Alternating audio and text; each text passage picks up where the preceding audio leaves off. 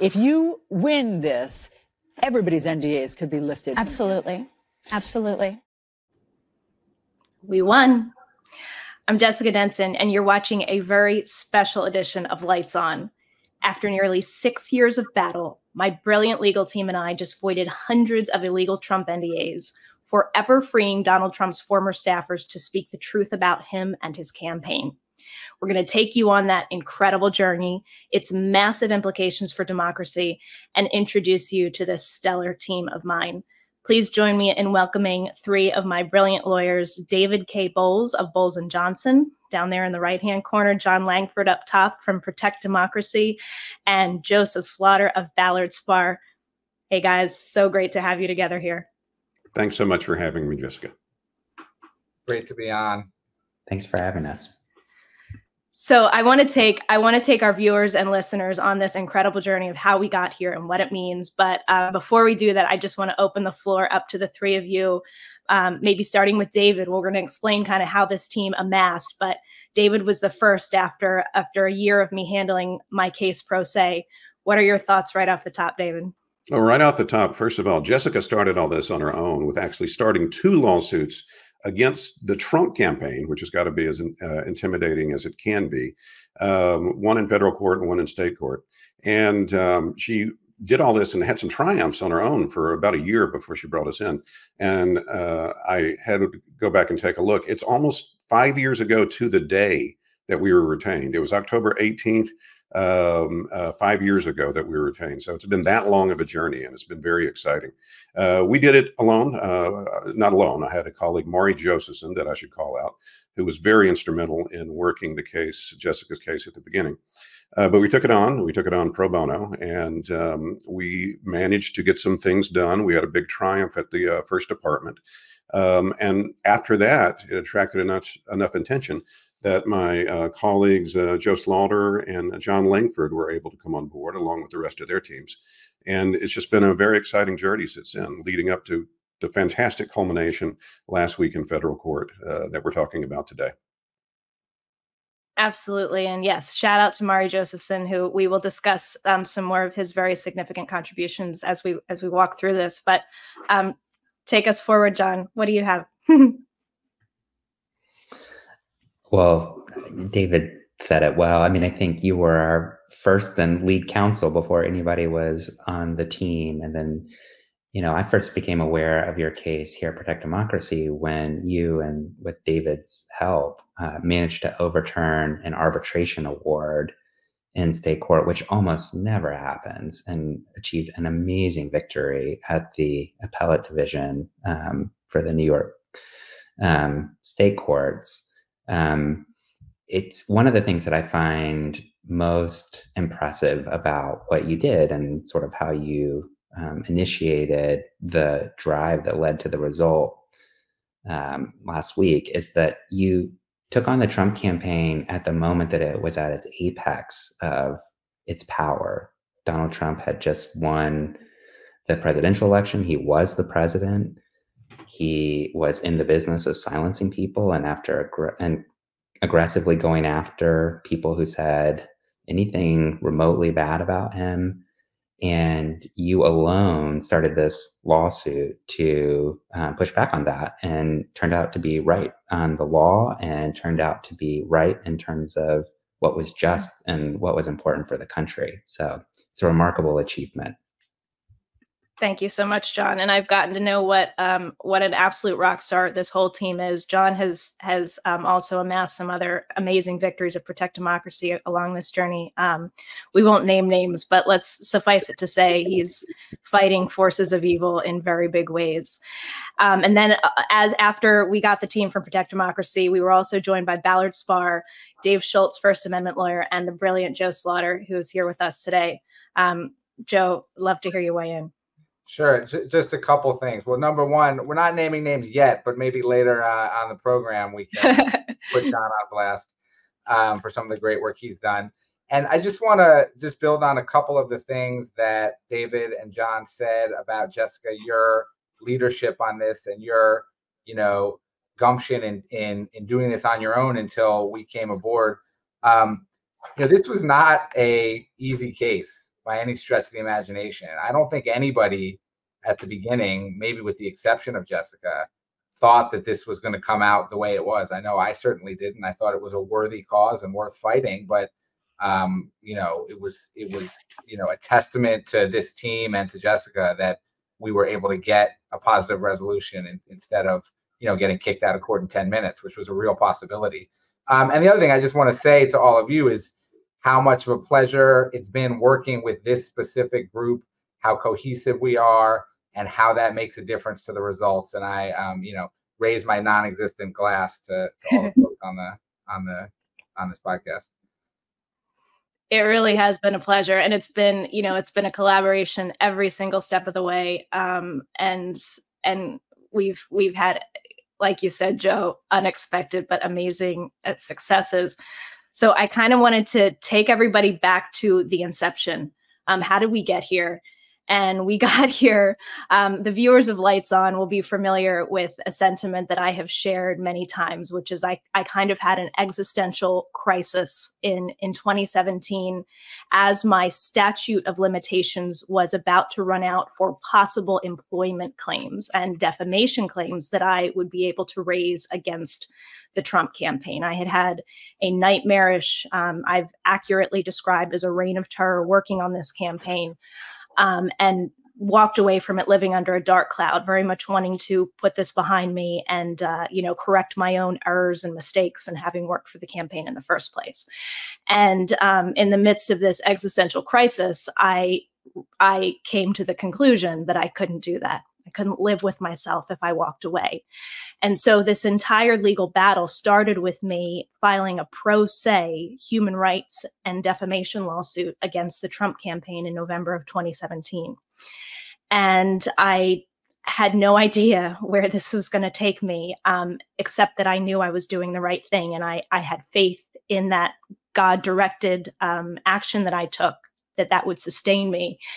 And the first thing that happened right out of the gate, and this became a trend on Christmas Eve or the eve of Christmas Eve, the Trump campaign filed a $1.5 million arbitration demand against me for having allegedly violated the NDA by filing that human rights lawsuit.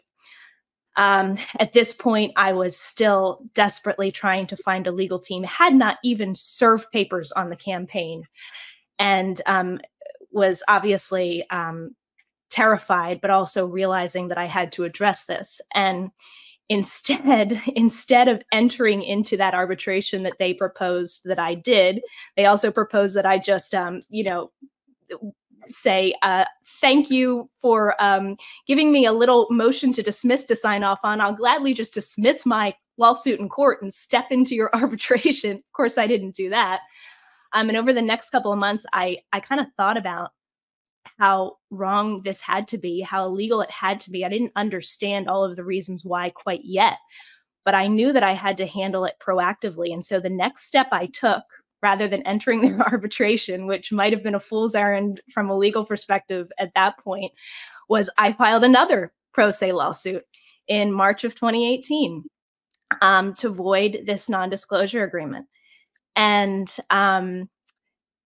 in that process, I went to court pro se in state court. That was a federal case. I went to court in state court pro se and won a very significant victory that kept my claims out of arbitration because they used the NDA to try to force my human rights claims, not necessarily the sex discrimination claims, but the related common law claims like defamation and, you know, emotional distress, other claims that were related to my case, they tried to force into arbitration. And as a pro se litigant, I went and argued against the campaign lawyers and got that successfully kept out of arbitration. But the initial NDA lawsuit was not, I was not successful in keeping that out of arbitration because of a very clear arbitration clause in the agreement that says matters relating to this agreement must be arbitrated.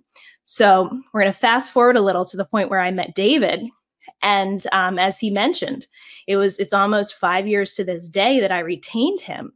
And right before I retained David and Mari, in their arbitration that they had brought against me, the $1.5 million one, and my subsequent NDA lawsuit that was forced into arbitration that I didn't participate in, they succeeded in getting what would become a $50,000 arbitration award and judgment against me.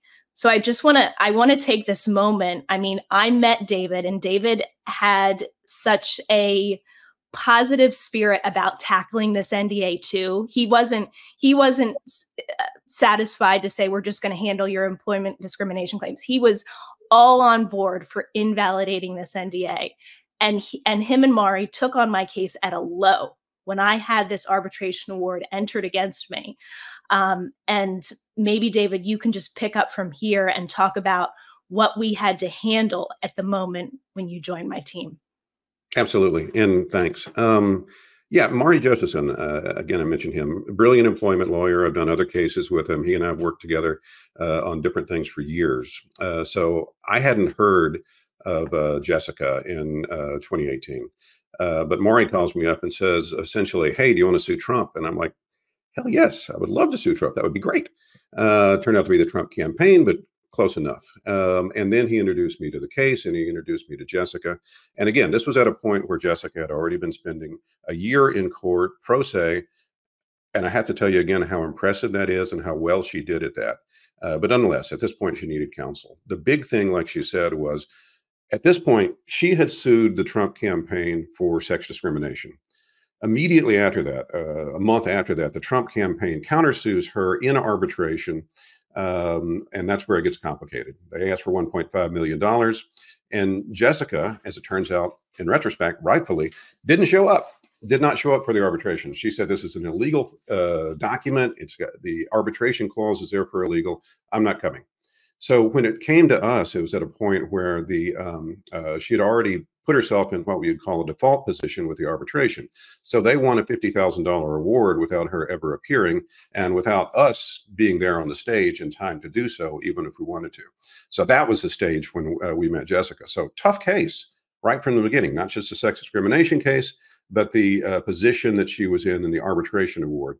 So we were fighting uphill from the very beginning. But took a look at the NDA, and it took about 15 seconds to realize that it was stupid. It was terribly written. It was, I thought from the very beginning, unenforceable on a technical basis. Also, you fold in the issues of a presidential campaign gagging its employees so they couldn't talk about the candidate and then later the president. And it just seemed all wrongful to me. And I think Jessica's instincts were proved out on that. So like John said earlier, we went to invalidate or vacate the arbitration award. We took that to state court. State court said no, the arbitration award is rubber stamped, and that's what they generally do. And we took it up to the First Department, which is the first appellate court from New York State Court. And the First Department, we were able to convince that the arbitration award should be vacated on public policy. John mentioned earlier that that's hard to do. It almost never happens that arbitration awards are vacated. They're designed to be bulletproof. And, you know, that's what attracted everybody's attention, that we actually got that done. So we got the arbitration award overturned after, I don't know what, Jessica, a year and a half or something of fighting. It took some time. Yeah. Then we were able to, after that was done, to go back to fighting in court. So we had the idea of not just invalidating Jessica's NDA. Jessica told us that everybody else signed the same NDA. So we thought, why not do this as a class action? Why not do this for everybody that worked for the Trump campaign? Yeah. And with Jessica's permission and support, and actually becoming the lead plaintiff in that matter, we filed first a class action arbitration because there was an arbitration clause, and the Trump campaign had already and they had demanded arbitration of my NDA claim. So we said, you want arbitration? And this was David's brilliant idea. He said, okay, they want arbitration. We're going to do a class action arbitration. Yep. And we took it to him. They said, take us to an arbitrator. So we took it to him, along with the other 421 people, as it turned out, who had signed that NDA. And it turns out they didn't want that either. They were not happy with the class action arbitration. So complicated series of events. But ultimately, they just said, take us to court, to which we said, that's where we were to begin with, but fine. Throw us into the federal court, throw us into that particular briar patch. And that's what we did. We got it refiled as a federal class action to invalidate the NDA. And that's where my valued colleagues come in. Yeah, and I want to definitely pull in John and Joe on the illegality of that NDA. Why, from a legal standpoint, it's totally untenable and overly broad. But just to take us back to that moment, David, where we filed that first iteration of the class action, which was the class action arbitration. And to give people an idea of where we were at this point, I have this $50,000 judgment hanging over my head. I had spoken, I had obviously wanted to speak so much. I had spoken through my lawsuit, but I was terrified for that first year to speak otherwise publicly on the record, because that's the way this NDA is written. It's so arbitrary that you know that anything you say can or will be used against you by Donald Trump to stifle criticism and punish you, use you as an example, intimidate you. I had that $50,000 judgment consisted in part of tweets that I had on an account with 32 followers, with a GoFundMe that barely raised, that not even, I think it was something like $1,200. And they were literally trying to disgorge $1,200 that I raised in an attempt to get the legal team that I desperately needed. That was the extremity of their attacks on my free speech. And so other than those very meager attempts to kind of just get help, I largely did not make on the record comments until I got David and Mari on my team. And the first thing we did was we accepted, an invitation to go on national television. And like John said, this is the height of Donald Trump's assault on our democracy through his presidency, just us getting to see in full relief how dangerous he was. And I had, I've discussed this more in other contexts, but I had come to a realization then of how mistaken and ignorant I was supporting this man and how much we needed to raise the alarms. And I just wanted to play the clip of what I said to the American people in that moment when I finally had the support of David and Mari and was able to issue this warning in spite of being threatened from all sides by the Trump campaign. These NDAs say that someone who signed them will have a lifetime of allegiance to everything related to Trump. That if they dare to do anything but praise and be a sycophant for this president, that their very livelihood will be threatened. This is un-American. It's unconstitutional. I would say that the document is a ludicrous document, but my case is proof that they are being used in real ways to punish people with stories that the American people need to know now more than ever and before it's too late. We reached out to the Trump campaign to see what their response to all of this was, and they did not give us an official statement. If you win this, everybody's NDAs could be lifted. Absolutely. Absolutely. So I want to toss this to you, Joe, just to kind of go over some of the terms of that NDA, why they're so egregious, and how they stifled criticism during Donald Trump's presidency. Sure. Yeah. And let me, I'm happy to do that. And I want to say a couple things about what David Bowles said a minute ago. David, I didn't realize that you were so clairvoyant that you looked at this and knew we were going to win. I certainly didn't have that view, but obviously this was borne out. You were right. I was wrong. So let me say a couple things. So one thing is, these contracts, I mean, what everyone said is right. If you read them, these particular contracts, they're really egregiously overbroad, because what they essentially say is, you, by signing this, you will never say a bad word about Donald Trump. You will never say a bad word about any person associated with Donald Trump. You will never tell anyone publicly anything that you've learned while working here, no matter how pedestrian or mundane. And they're just written in this incredibly overbroad way that is sort of the quintessential example of what people think of when they think about, consumer contracts, where you really don't have a choice. You just, if you want to have access to the thing that's being sold, you have to sign on to all these onerous terms.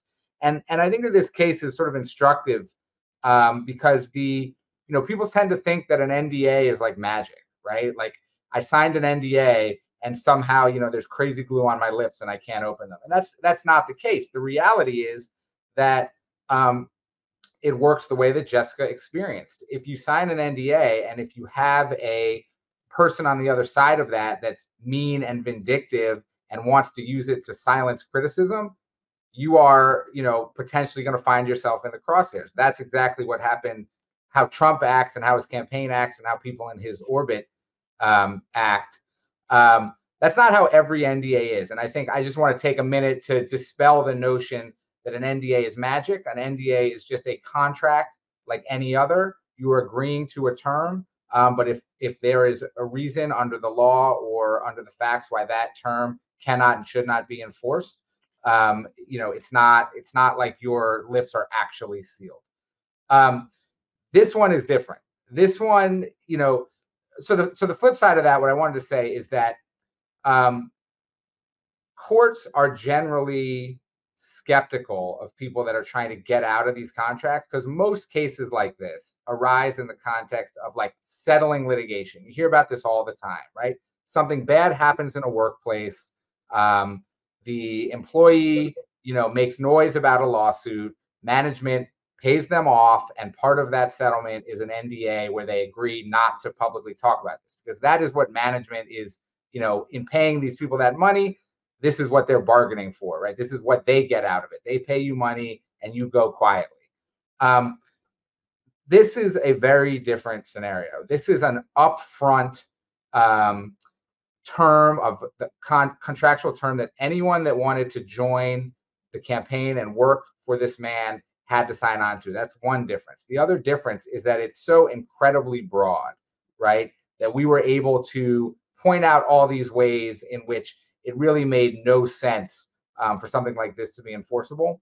And the way the law works in New York at a high level is it basically says, a company is allowed to impose these kinds of conditions if they have a good reason, right?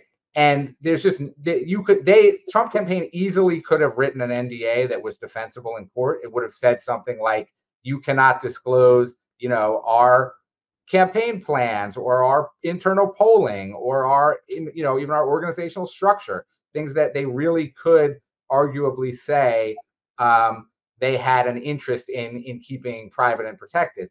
That's not what they did. They just said, you can never say anything ever, or else we'll sue you into oblivion, which is sort of the very much the Donald Trump, like,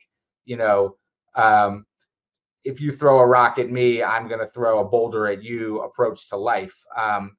And so that was where we were able originally to find sort of a hook for challenging this. And there's sort of two aspects to what we challenged. One was, as I think David Bowles was saying, that this was just so overly broad, the way it was written, that New York contract law just doesn't allow you to do what they wanted to do.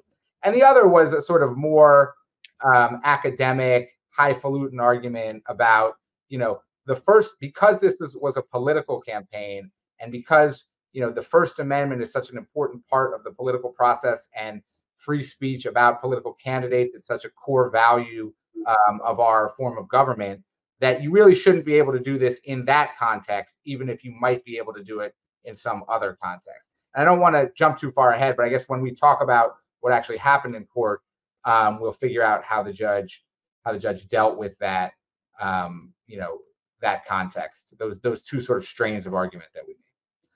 Yeah, if we can, we made both of those arguments, and absolutely, I will always believe we had those arguments to make, because even though the campaign is a private entity, Donald Trump was using his campaign as a cutout while president to stifle people's free speech, to violate their First Amendment rights to criticize him. He was using that private entity via this NDA that literally silenced people for life. If we can pull up some of the terms of that NDA, I've shared these before, but they are so outrageous. The no disparagement one, it says, during the term of your service and at all times thereafter, you hereby promise and agree not to demean or disparage publicly the company, Mr. Trump, any Trump company, any family member or any family member company, or any asset, ... basically encompassing hundreds and hundreds of unnamed Trump entities. You are prohibited from criticizing Ivanka's fragrance line for the rest of your life. That's how encompassing this is, and how much it gags people. And then on the confidentiality terms, this is the real crazy one. We can pull that graphic up again. It says confidential information means all information, whether or not embodied in any media of a private, proprietary, or confidential matter. And here's the clincher, or that Mr. Trump insists remain private or confidential, ... I mean, this is a completely arbitrary, undefinable notion that his former staffers are just supposed to divine what Donald Trump may or may not consider confidential, and that the judge definitely, as we'll discuss, came down on this overly broad contractual term. But just to get back to that journey, I think we left off where we were bringing the class action arbitration. They rejected the class action arbitration. We fought this $50,000 judgment in the appellate division in New York State Court, as David was telling you. And almost over a year later, literally the day after Donald Trump was acquitted in the first impeachment, February 6th, 2020, the first department threw out that $50,000 judgment. I've always said it's always darkest before the dawn, and you wouldn't believe the pressure that was taken off of me when that happened. I lived under I felt like a version of a political prisoner for the time that I was living under that $50,000 judgment. And they definitely used it. I mean, they used it as a weapon to try to get me to drop my NDA, my human rights lawsuit. So many times they tried to get me to walk away, and we held out. And John, maybe you can pick up from here on where you and Protect Democracy came in when we won that decision on appeal. I'm happy to. I was wondering if we might throw it to you, David, for just 1 second. One moment that has always stuck out to me, when you had the oral argument at the appellate division, you've always said one of the judges said something about driving a Mack truck through this contract. Yes, absolutely. Yeah, it was a really fun argument. The first department's always fun. You've always got a hot bench that asks you all sorts of questions and pepper you. And one of the judges was just outraged at this contract. He said, look at this thing. It's got holes in it. You could drive a Mack truck through. And the two big things that that I always call out are exactly the two that Jessica, being essentially a newly minted lawyer, called out, which are the fact that you can't tell from this contract who could sue you, and you can't tell what they could sue you for, right? Because there are like 500 Trump organizations that might fall within that description that you had on the screen a minute ago. And Ivanka's fragrance line might come out of the woodwork and sue you for criticizing one of her perfumes or a handbag or something like that. You really couldn't tell. And even when we asked the Trump campaign, like, who are all these other entities? They couldn't tell us either. And the idea that Trump retroactively gets to decide what's supposed to be confidential is so insane that that judge on the first department recognized it. I think that's the kind of thing he was talking about. And so that was the win. That was the hard part, by the way. Joe accused me of clairvoyance a minute ago, which I'm not. But I felt like after we got over that barrier, invalidating the NDA, ultimately, probably the other judges are going to feel like the guy on the first department. And so I'll say just a very high-level version of Protect Democracy. Jessica did an amazing interview with our executive director, Ian Basson, a couple of weeks ago. And if you haven't listened to it or seen it, highly recommend you go check it out. Mm-hmm. Both Jessica and Ian just offered very nuanced takes about the importance of protecting our democracy and Protect Democracy's work in that space, which Jessica is very familiar with. But that very high-level version is Protect Democracy was formed in 2016 to prevent our democracy from declining into a more authoritarian form of government. And the sort of major insight here is that, you know, pre-1960s, typically the way authoritarian governments came to power was through some sort of coup d'etat, tanks rolling down the streets, and sort of a violent uprising. But more recently, the way we see democracies deteriorate and fall into authoritarian forms of government is through what Protect Democracy likes to call the authoritarian playbook. So it's through these coming to power, sometimes legitimately through elections, but then using power to do things that undermine the democracy. And those things include politicizing independent institutions, spreading disinformation, aggrandizing executive power, marginalizing vulnerable communities, corrupting elections, and stoking violence. And so, you know, when Trump came to power, we were looking out for the ways in which Donald Trump and his administration were taking steps to do those things. And one of the things that he very clearly did and enjoyed doing was quashing dissent, trying to silence his opponents. His superpower, Trump's superpower, is controlling the narrative. Whatever else you want to say about the guy, he has a preternatural ability to keep the spotlight focused on him and to convince some set of people that his word is gospel and everybody else is a pagan and a heathen and should be burned at the stake. And one of the most pernicious ways he did that was through these NDAs. And like Jessica said, he was actively in the first year of his administration going after people. The campaign was going after people seemingly at his direction to silence them and to keep them from offering facts, the contrary view to what he would say was the state of the world.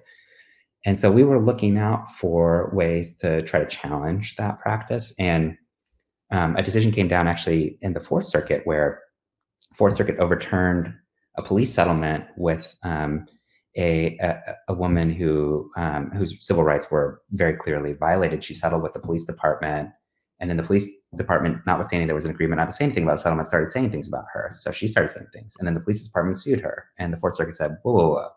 This is a First Amendment problem. So we were on the lookout for cases like that could be used to go after what Trump was doing. And I happened to see one of the news reports about Jessica and David's victory at the First Department. And so thought, you know what, I'll give David Bowles a call and just see if he might be interested. And the timing was fortuitous. David said, we would love your assistance on this if you're willing to do it. And was, he always has been the most generous, gracious, wonderful partner, just like Joe and Dave Schultz and everybody else we work with, invited us in, and we started this amazingly collaborative relationship. And I got a chance to meet Jessica very early on in Los Angeles because we wanted to make sure that Jessica was not. You got to tell everybody about your suspicions. Oh, I said you have to tell everybody about your suspicions. The only suspicion is just to be very sure. You know, there are lots of groups out there that do with expose journalism and like to try to catch you on recording and then take a snippet and then put it out there and say this is whatever. So just try to make sure that Jessica wasn't some sort of strange person who might do something that would really upend our ability to do work more broadly. But of course, Jessica is who she is. And immediately when you talk to Jessica or you hear her talk, as everybody who watches this show knows, she's as genuine a person, she's as spirited a fighter as she comes off as. And, you know, you can't hope for clients better than Jessica. So that part was put to bed very early and we got to work. The only thing that kept us from filing the lawsuit in March was COVID, shut down all the courts in New York. And we had to go put everything on ice for a few months here while the courts figured out whether they were going to open up and when. And if I could say one more word, which is, of course, you know, David, obviously, with Jessica, you launched this thing and David took it and had the brilliant insight, really, truly brilliant, to propose a class action to go after everybody. Yes. And then litigated it amazingly effectively, honed in on the exact claims that ultimately won the day. But there's no way that Protect Democracy would have been able to do this, or David, correct me if you think I'm wrong, if Joe Slaughter in particular and Dave Schultz had not come into the case and whipped everything. The two of them are absolutely rock stars. And I mean, we're just blessed with rock stars on all sides. David Bowles is a rock star. Joe Slaughter is a rock star. David Schultz is a rock star. So it's sort of like just a wonderful dream team to be able to work with on a case like this. I got to say, it's great to hear that I'm super generous for allowing you guys to come in and save us at a time when we were so overwhelmed with an extraordinarily complex bunch of litigation and a COVID crisis at the same time. I mean, you guys were saviors to come in at that time. It was still going to be a tough road. We had won the getting the arbitration award overturned, but we were a long way down the road. And I also will throw out praise for Joe and Dave as being the absolute masters of the class action form, which I certainly am not. The class action arbitration, okay, and then when we flip it over to a federal class action, sooner or later I was going to be over my head in that, and their extreme experience in this, particularly when you layer over their First Amendment experience, was absolutely invaluable. So great for you guys to come in at that time. Well, I just have to say, I don't think you guys understand that the point of these shows is to drum up controversy, not to be nice to each other. So, no. But also, I agree with all that. But we should also mention briefly the Reporters Committee for Freedom of the Press and the law firm Davis and Gilbert, who filed really helpful amicus briefs for us when we finally got the case going in federal court, that I think went a long way to convincing the judge that this was a real issue and something he had to deal with, rather than just a kooky case that he could give the back of his hand to. Yeah, as long as we're complimenting everybody, we should compliment Judge Gardeffi, because yes, absolutely. Yeah, I mean, it was a long road getting here for sure. But on the other hand, early on, he took a look at this. We did cross motions to dismiss and for summary judgment. He denied their motion to dismiss. He granted outright Jessica's motion for summary judgment. We won on liability up front. In this case, that really means that Jessica's NDA was invalidated. And after that, it was just the nuts and bolts and mechanics of turning it into a win for the rest of the class. And he saw that all the way through. We had a fairness hearing the other day. I'm jumping ahead of the schedule, I guess. But I really thought his opinions were strong and solid, and he really came through for Jessica and for us and for the whole class. Let me say one thing, jumping off that, David, just taking it back to me, I think maybe the most light bulb moment in this entire case. We did some boring lawyer stuff at the beginning. You know, we filed the case in June of 2020. Some boring lawyer stuff for a couple months. We finally got to actually be in front of Judge Gardeffi for the first time. And this was deep in the beginning of the pandemic. So we weren't literally in front of him. We were on the phone. But, the campaign and Trump in general, in all of his various litigations, has sort of one goal: delay, throw some bullshit out there, try to push off the inevitable reckoning as long as you can. We all see that every day with the criminal stuff that he's going through now, and with every serious civil case he's had. He always just wants to deflect, delay, blame somebody else, keep it away from any actual resolution. That's exactly what they tried to do here at the beginning. That's why we ended up in court, right? Because they said, go to arbitration. Then we got to arbitration and they said, no, you can't be here for some technical reason. And ultimately ended up, shooting themselves in the foot by doing that, because they then tried to argue again later that this couldn't be in court. And we were able to throw their own language back at them that said, if you want to bring this claim, there's an email that says, if you want to bring this claim, you have to do it in court, from the campaign's lawyer. But I digress a little bit. What I really wanted to say is that we get on this initial call with Judge Gardeffi, and I think this was in August of 2020. And we really didn't know what was going to happen. They had all these reasons why this thing had to be drawn out over a long period of time. We had all these reasons why this needed to be decided as soon as possible, primarily because there was an upcoming election, and we wanted to hopefully, free people from these onerous contracts in time that they could come forward and speak and say what they needed to say while voters were still had a chance to make their decision. So we get on the call with Gardeffi, and basically the first thing he said was, why shouldn't we just do summary judgment right now? And that essentially is the lawyer's version of saying, why don't we just skip to the end of the case right now and I'll decide who's right and who's wrong?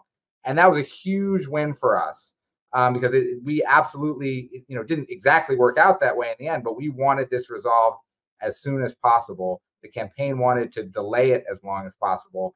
And the judge gave us a really strong and powerful signal at the very beginning that he understood where we were coming from. He understood that there were some major issues with this stuff, and we had a potentially, real claim here, and that he wanted it in front of him right away, and he wanted to do something about it. And that was, to me, that was sort of a huge moment that made me think, okay, wait, maybe we really are going to get where we need to go here.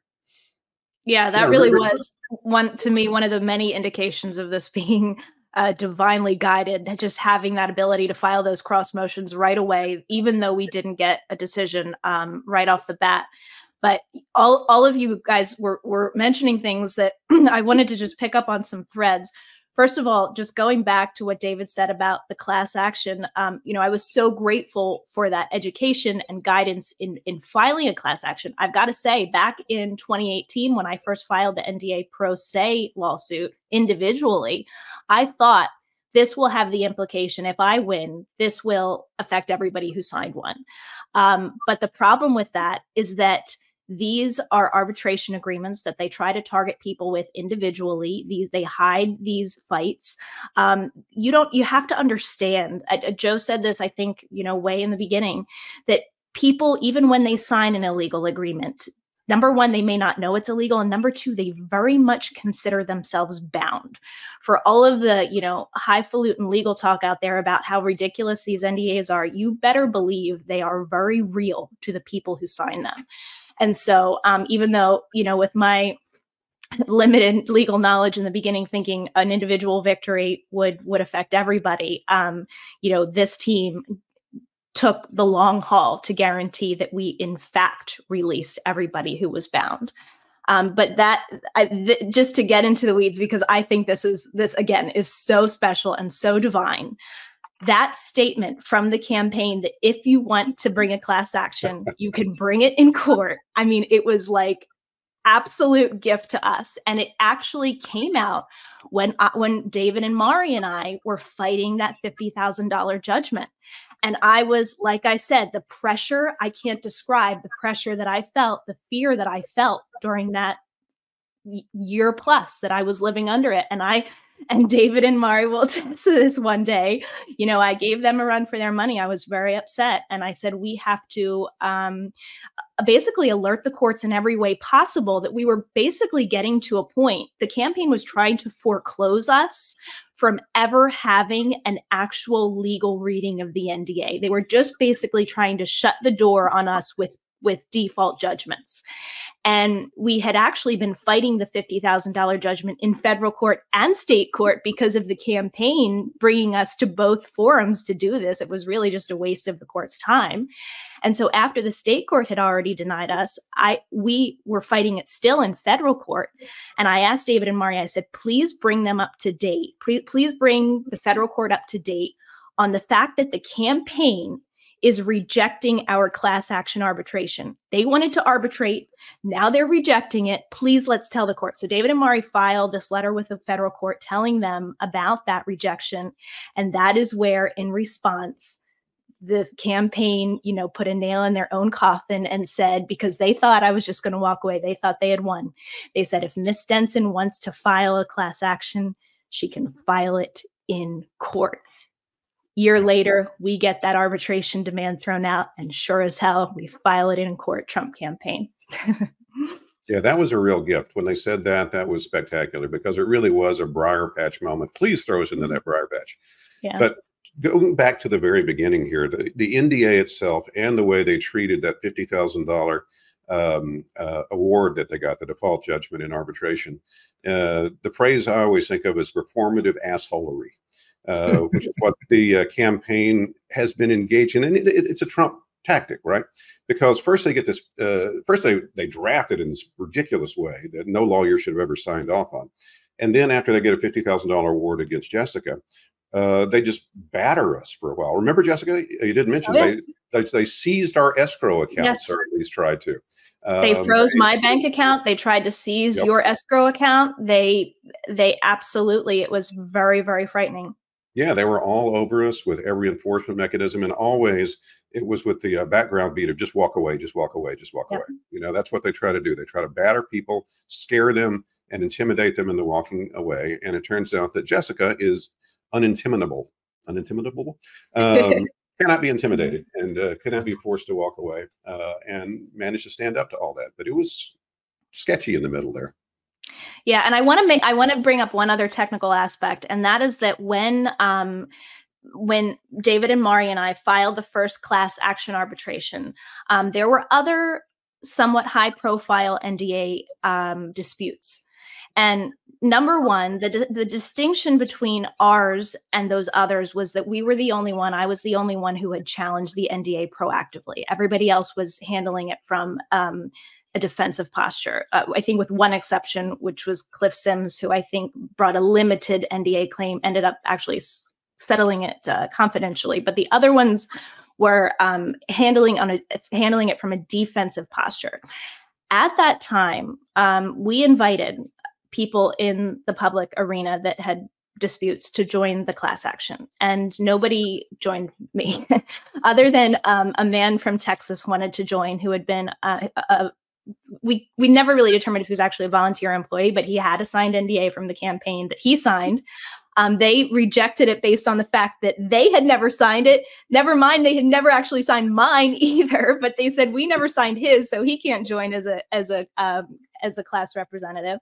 So the reason I'm bringing this all up is because I was alone, because nobody else joined me as a class representative. I was the only one that maintained the posture to be able to then challenge them in court.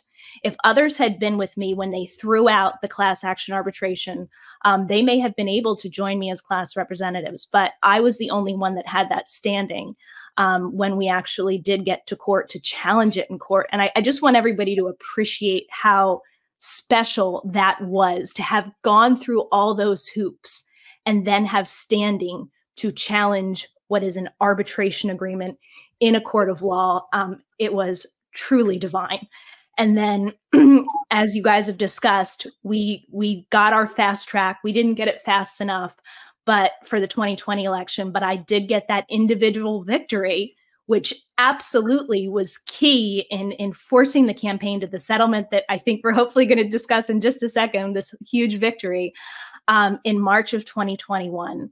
And that individual court victory was a precedent that actually helped some of those other high profile cases. And I do want to put that out there because there has been some misinformation about, what cases came first or what cases were setting the precedent. And it was actually our precedent in summary judgment, that initial massive victory in March of 2021, that freed the other people who were defensively challenging these NDA attacks.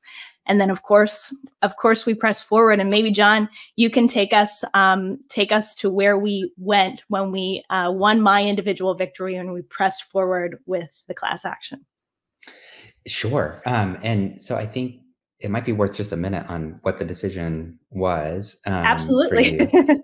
So, we brought a First Amendment claim. And one of the things to point out is you mentioned it. The First Amendment on its terms says the government can't prohibit speech. So how can you bring a First Amendment claim against a political campaign?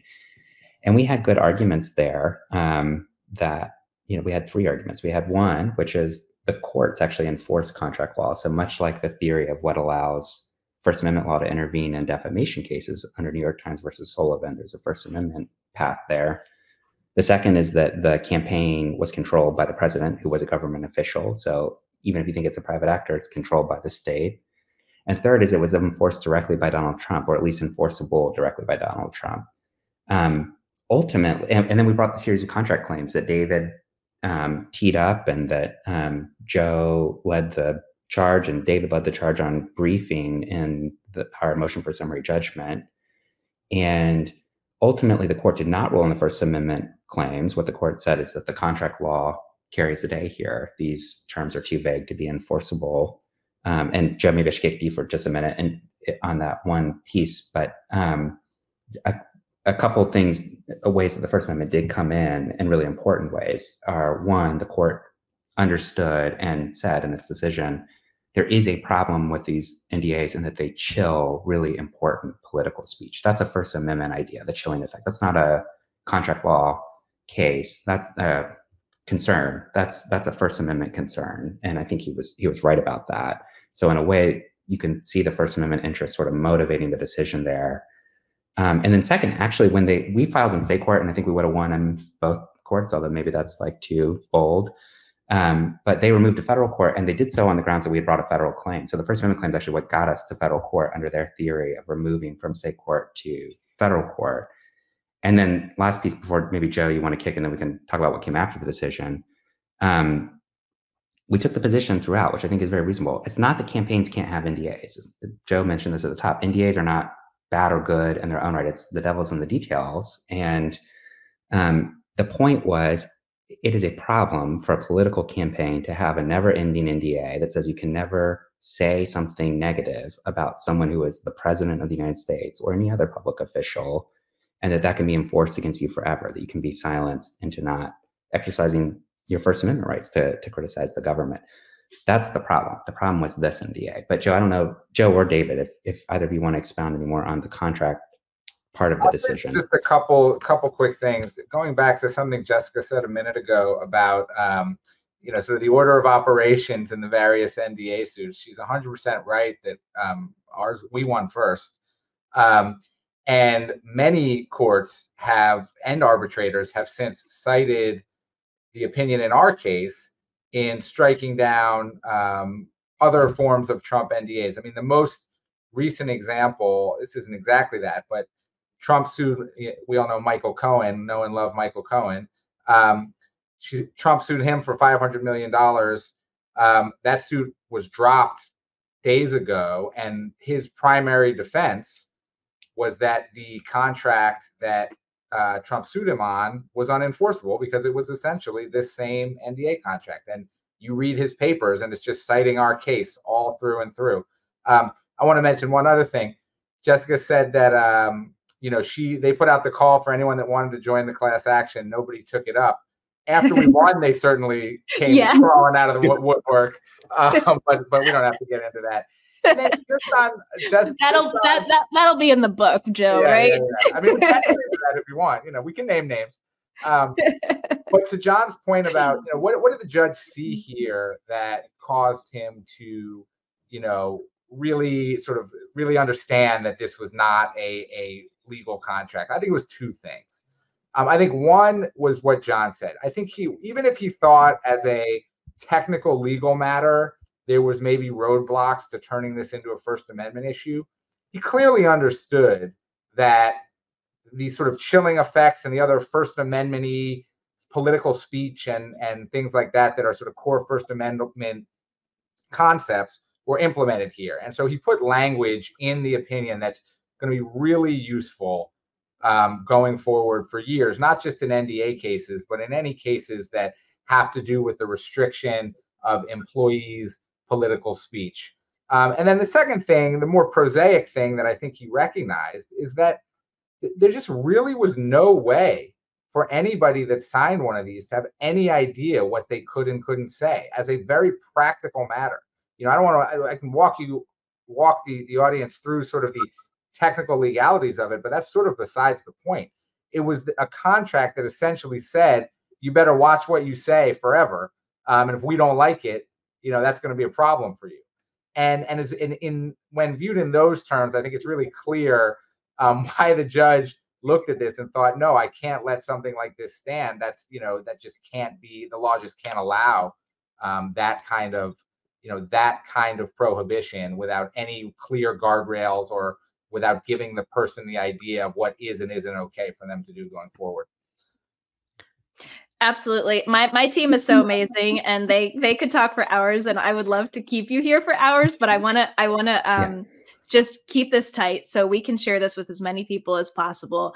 Let's just talk about where we got after my individual victory. Pushing forward, we basically continued with the discovery process. We let the court, we signaled our intention to continue this to class certification and injunction. And I want to really bring this out, the injunction part of it and why it was so important. John, you want to pick us up from here?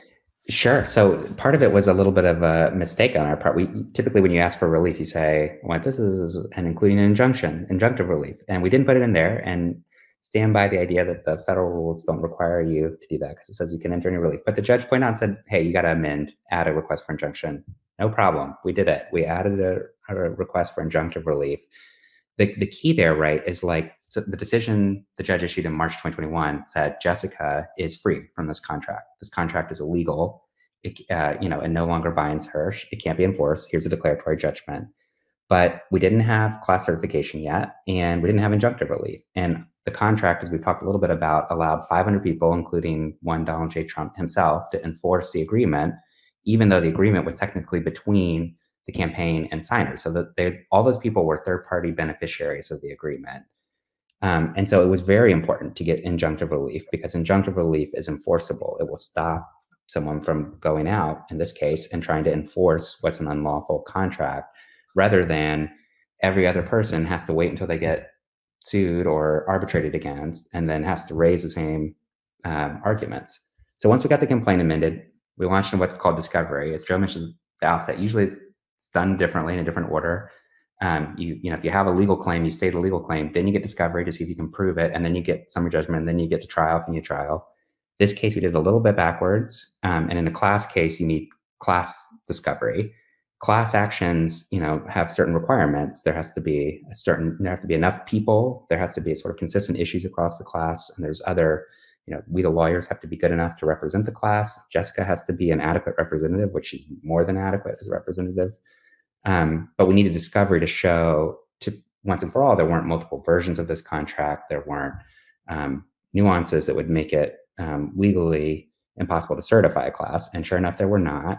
We did that over the summer last year.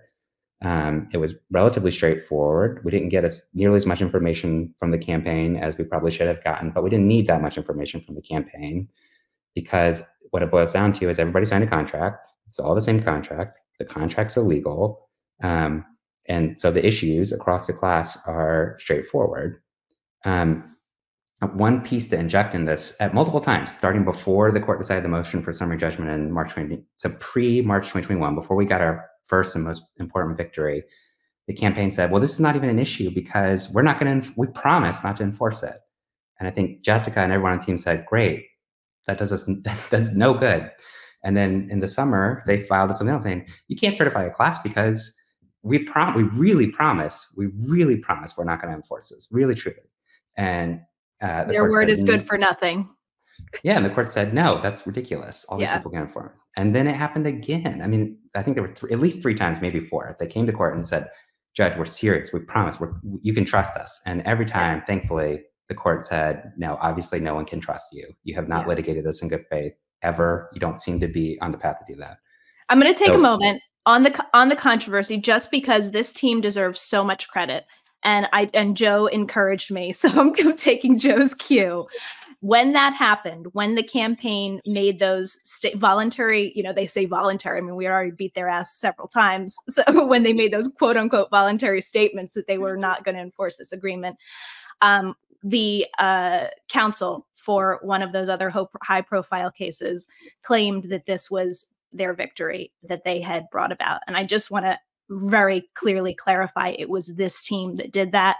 That counsel for that other high profile litigant had actually begged our court to intervene in our case so that our precedent could apply to her.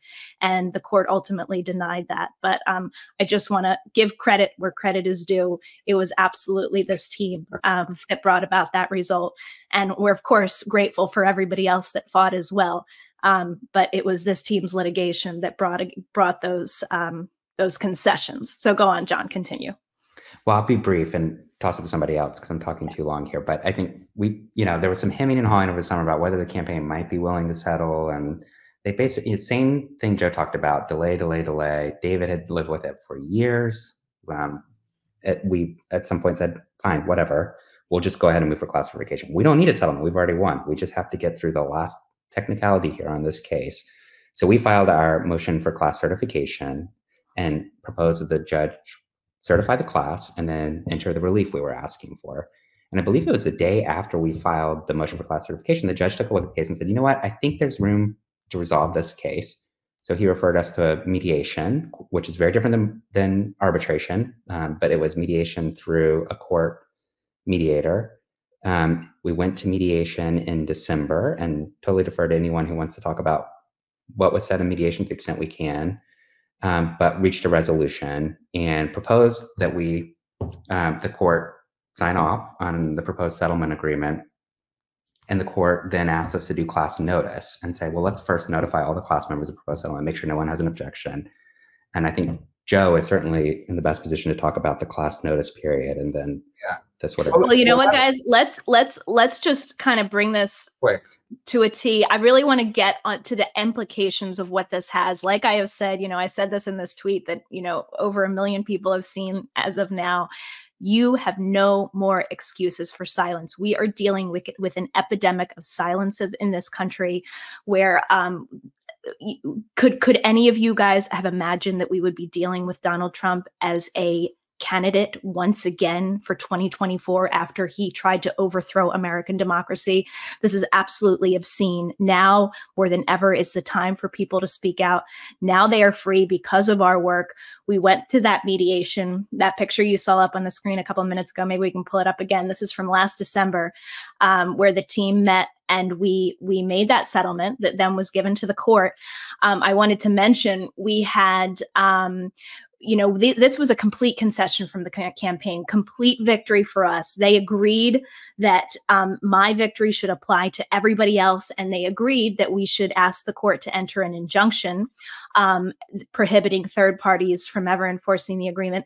And they agreed to pay us a very large portion of our legal fees. Now, this was I would say our one tiny concession to the campaign in that mediation was, and this is in public record because we said it to the court, was that we were going to keep that amount confidential. That's what the campaign wanted. If it was going to take that to make everything else an absolute victory, we were willing to do it. Well, the judge rejected that. Judge Paul Gardeffi rejected even their attempts to hide what they paid us in fees. And I think that's so beautiful that this was a total victory for transparency. Nothing was hidden in the end. Even those other high profile cases I've mentioned that walked away with significant legal fees, in the end, their fee settlement was confidential. This fee settlement, 100% transparent.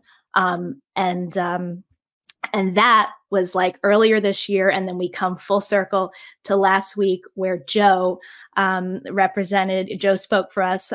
Joe, David, and Rachel Goodman of Protect Democracy and the campaign's representative were all in court to have this final fairness hearing. And maybe, Joe, you can just put it.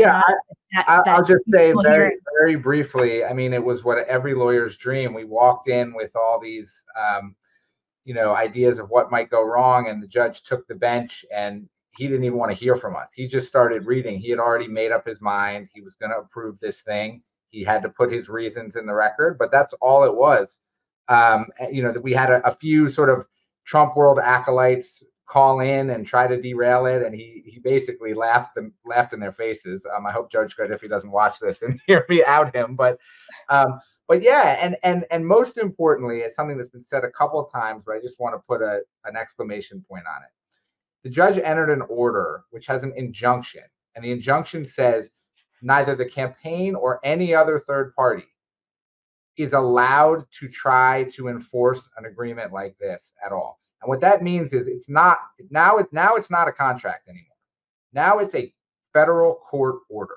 And if anyone out there is listening to this that thinks they may be subject to one of these things or is currently facing an enforcement action from Trump or the campaign or anyone associated with him, you need to know that that is not allowed. That is in violation of a court order. That is contempt of court. And, you know, you should feel free to reach out to any of the lawyers or Jessica on this call to discuss what your options are. But that is the key piece of this relief. There is a court that has said you may not try to enforce these things anymore, period. And that's a really powerful thing. And I just want, you know, Jessica's entire audience to know that if they take one thing away from this, it's that. Absolutely. 100%, Joe. Thank you so much for that. And yes, that is the whole goal here, to open up these floodgates so that there is active participation in our democracy. This is the whole point. This is what authoritarians try to do. They try to stifle debate and criticism. And that has been the goal of this team, to remove that roadblock and allow, you know, truthful voices, participatory voices in our democracy to be able to speak without fear. You absolutely have that right now. And if you wish to take it, it is yours to take. I wanted to, before we wrap, just address one more point. A lot of people have said, oh, Trump will appeal this. He appeals everything. This isn't over. Absolutely not. Explain, David, to us why this is not appealable and this is a done deal. Well, we wrote it into the agreement for one thing. It's not appealable because this was ultimately a settlement. That means both sides came together, we negotiated, we argued, went back and forth. At the end of the day, in terms of protection of the class, we got everything we wanted. But it was nonetheless a compromise. To be fair, they could have paid us attorneys more money. But in terms of protection of the class, 100% relief for them, as John has already put on the record very well. We got the injunction, we got the protection for the class. They're fully released from these things. As Joe said very well, everybody listening to this podcast should know that now, if you were a worker, if you were subject to one of these NDAs 2 weeks ago, you are not subject to them today. You can speak out, and I would encourage you to do so. But since it's an agreement, agreements can't be appealed. That means that no side can appeal it. We couldn't appeal it either, and the campaign can't appeal it. We are done. We are done. And by the way, this is just a declaratory suit. So that $450,000 figure that you see is to pay this amazing team. I got a nominal incentive fee for my work as class rep. This was not a damages case. There is a separate damages case.